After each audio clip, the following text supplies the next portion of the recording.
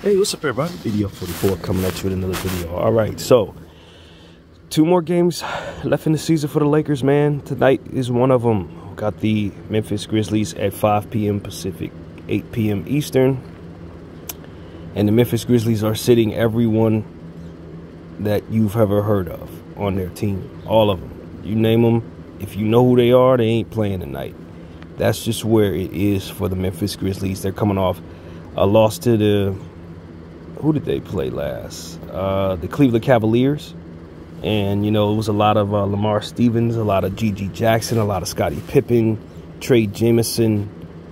Those were the guys that you were likely going to see more of tonight.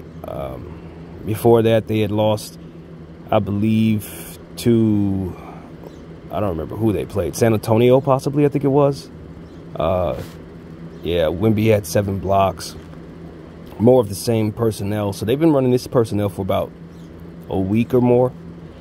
And, you know, they're done with their season. Basically, they're done. Everything that has to do with them is all about the draft at this point. They want to tank as much as they can and get lucky in the draft and hopefully add to their team and then bring back everybody next year and be a real serious contender, which is what I expect. I do expect that, especially with John Morant coming back next season. But for now, it's a whole lot of G.G. Jackson and Scottie Pippen.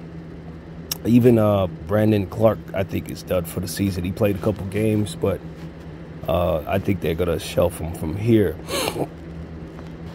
Free win, L.A. Free win. We should have no problem beating this team. I think it would make a lot of sense to continue sitting Anthony Davis if he ain't 100%. Sit Bron if he ain't 100%. This is the day where you send out your hopefuls and you give the ball to Rui Hachimura and you let him go off of G.G. Jackson. And you get the victory, man. Rest is probably smarter than running all your stars out there and risking one of them roll an ankle or anything like that. But they are listed as game time decisions. So we will see what they do. But I don't. After losing to the Golden State Warriors, now it's just about being healthy for the play-in tournament game, in my opinion. Everything else is outside of your control. You need Phoenix and Sacramento and Golden State start losing in order for you to even move out of 10th place, in my humble opinion. I'm not sure mathematically how that looks exactly, but the chances of us moving out of 10 into 8th requires Sac and Golden State to both lose games. New Orleans as well, I believe. So it's a little rough right now. Of course, we got New Orleans in the last game of the season. But at least we could pick up a free victory tonight, unless we just don't want one. That's really how it goes. Unless you just don't desire to win a basketball game, you should be able to beat this tanking G League squad, man. Even if GG goes for 35 points, you should still win. So, yeah, that's what it is. Jake LaRavia is somebody you're going to see a lot tonight. He also had a very good game against us last time we saw them. So I expect more confidence from him. And they got a lot of hopefuls that I've never heard of in my life, man. Guys, I have no idea who they are and what they could do. So we're going to learn together tonight about this Memphis team. And maybe 1 or 2 of these guys can make a name for themselves, since Memphis does such a fantastic job finding talent in different areas. So, yeah, man, this is what it is with the Memphis Grizzlies. Obviously, the Lakers, we're frustrated. We lost to the Timberwolves and the Golden State Warriors back-to-back in must-win games. And if we would have won those games, probably would be fighting for 6th seed. Certain things have shaken out positively if we would have taken care of business. But what does it matter since we did not? That's what it really comes down to, man. I'm already halfway checked out of this season, to be honest with you. I'm waiting for these games to end. I'll be watching them. I do expect to win tonight, but I don't think that has anything to do with my sentiment. You're supposed to beat tonight's Memphis club at all costs. And if you lose to that team, it just further reinforces my frustration. I don't think it would change too much either way, to be honest with you. That's how low in the dumps my sentiment is for where we're at. But nevertheless, you know, we got a game tonight. So hopefully the ones who will be playing will be ready to kind of bounce back and instill some positivity into our morale. We could use it as a whole fan base and as a club. And we'll see what happens. You know, my fear of bringing back Gabe Vincent and what that did for our roster came to pass, man. It really did. I like Gabe Vincent. I don't have any problem with him isolated by himself. But the way that we've used him, the way that we've tried to reincorporate him into the playoffs, I mean into the lineup rather, during these final games, is exactly why I told our team we should sit him for the rest of the season. Because the team is not constructed for him and Spencer Dinwiddie to be on it at the same time. We picked up Spencer to replace him. Now you got too many guards. And because Gabe Vincent is a playoff performer or finals performer, Darvin Ham is going to play him as such. Because Darvin's brain ain't going to tell him to do nothing smarter than that. He ain't going to tell him that the team ain't constructed, wasn't envisioned for this type of guard play. He's not going to use that type of common sense. So as a result, you ended up reincorporating Gabe Vincent back into the lineup, and now it shook up the rest of the lineup so that you have bad decisions being made around Gabe Vincent. Now you got the ball coming out of other guards' hands who need it in their hands. It's situations where the rotations are smaller than they necessarily would be because of the honor that Coach Ham wants to play Gabe Vincent, even though Gabe Vincent is not ready to be in that situation. Not physically and not situationally in regards to this team. This is why I told this team to sit Gabe Vincent for the rest of the season. It was no good bringing him back. It wasn't necessary based on your vision for your team and what you have, and it wasn't best for you in regards to asking Darvin Ham to make good decisions with the rotations. Here we are. And you lost games, and I think that had a big to do with it. Huge to do with it. It was just no responsible way for this coach to reincorporate that player into this situation. But people are hard-headed. They want to do what they want to do. And as a result, they get the results that come with that. So that's kind of what has happened over the last two games. Coach has been reincorporating Gabe Vincent into the lineup, and as a result, he's been confused. Not Gabe, Coach has been confused as to who to play and how in that situation. As a result, we've been running lineups out there that basically tank us when we can't afford to, given the fact that our stars weren't out there. If we would have run our rotations properly, I believe we would have won the Minnesota game, and I think we would have had a much better chance at slowing down Golden State, even though they were shooting the ball so very well. So yeah, that was a season tanking decision, bringing him back, in my opinion. Not to mention he's shooting like 8% from behind the arc. I mean, I like what he's doing defensively and ball movement wise. There's much more to basketball than just shooting the ball. But I mean, it was foreseeable, the problems. We talked about the problems leading up to the decision to play him, and it did exactly what I thought it was going to do. Darvin did exactly what I thought he was going to do. So the good thing about this situation is that we only have 2 more games before the play-in tournament. If we get, through the play-in tournament, we got a date with the Denver Nuggets as of right now. I don't know if that'll shake up some more. I doubt it. But I just have zero faith in this situation right now with this team. I have zero faith in Darvin Ham, and I think most of I'm looking to see the body language of the team tonight. See if they've checked out. See if the stars really want to play.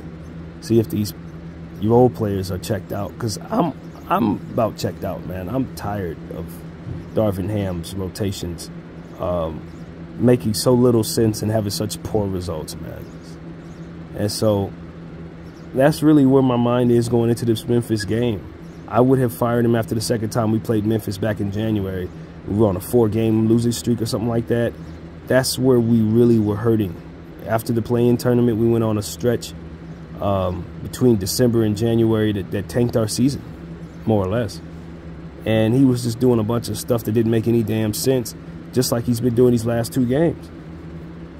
It's how we got the notion that this would be possible, that he did these things these last 2 games, because of what we saw him do leading up to it. So it's like, I'm with the rest of the league, or the Laker nation, most of us anyway, where we just hope beyond hope that Jeannie Buss will just fire this coach at the end of the season so that common sense can reincorporate itself back into what it is that we do. And a healthy fear for what goes wrong when you do things the wrong way. And that's really what it comes down to, man.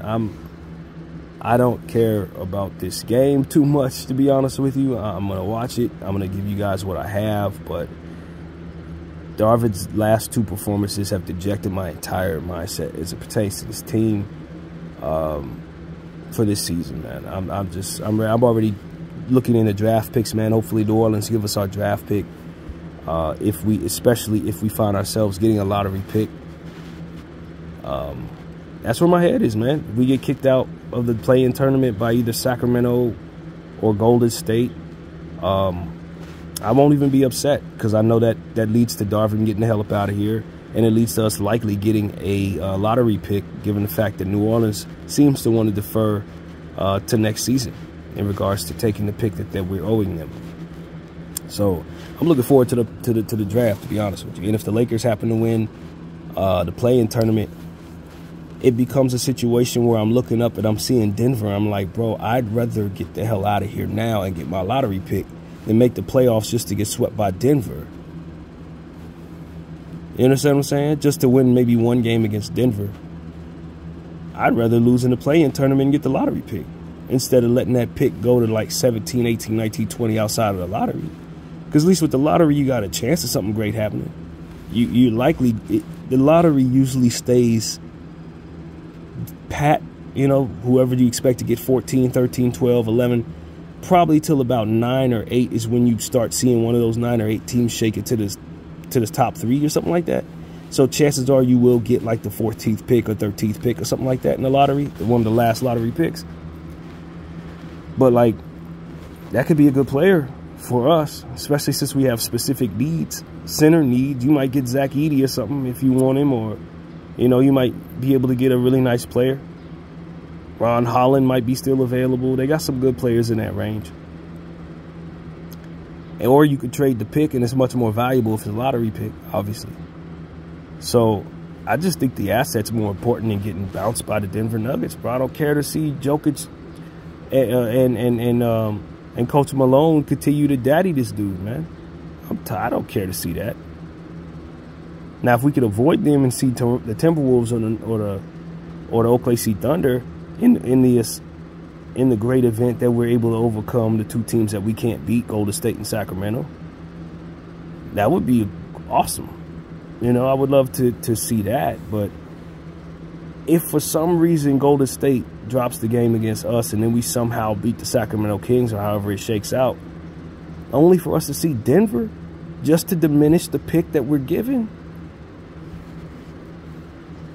I mean, it only makes sense if New Orleans wants to take the pick from us. Then it's like, all right, let's take our chances of the playoffs, see if we could have a moral victory or 2 against the Denver Nuggets. Otherwise, if we're going to get the pick, I want a better pick. I don't care about this getting dropped by the Denver Nuggets in the first round, personally. That doesn't move me in any positive way. You know, so I don't know, man. I'm thinking about the future. This season is a wash to me, y'all. I don't have any faith in this team doing anything good. Even though I like the players, I think the coach is in the way. I think he gonna do something that's gonna tank us. Just like he's been doing for the last 2 games. Just like he's been doing for the last 80 games. So that's where I'm at, man. Low morale, not very happy. Obviously, we got a bad team to beat up on tonight. Hopefully, we'll decide to show up for this one. Hopefully, we'll make good decisions with our personnel so that guys can be healthy going into the tournament.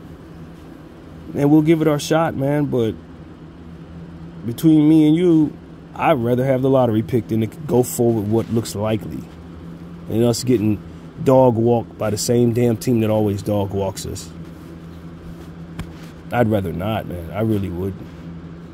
So, yeah, man, this is it. This is where we're at. Now the team has to try to win us all back. That's really what it comes down to. They beat the Memphis Grizzlies tonight, go into New Orleans, beat them, go into Golden State or whoever you're going to see, if it's Sacramento, go in there and get a victory for a change.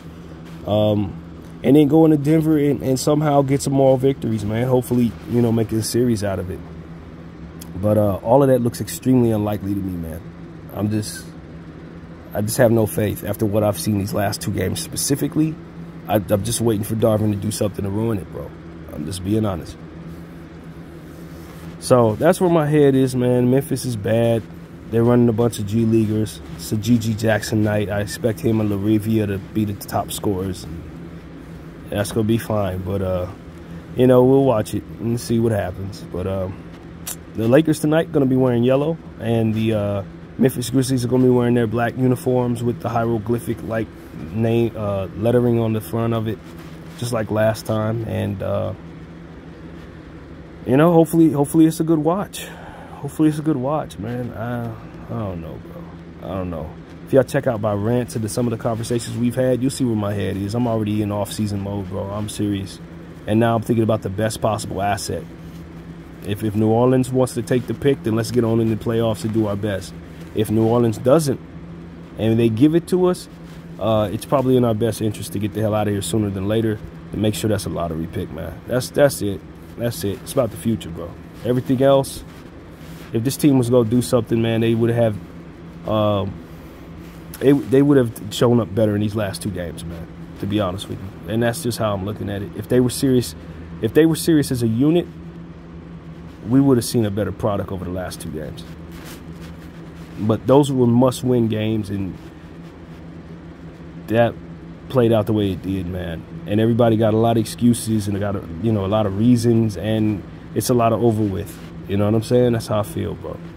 So, off-season mode for me. I hope everybody enjoys this game. Hopefully you're more optimistic and more, enthusiastic than I am. But I'm tired of this crap. I am. This was an awful season. And I just want these last 2 games to end so we can get in the play-in tournament and face our fate, whatever it's going to be. My name is BDL44. I thank y'all for watching. I'm out.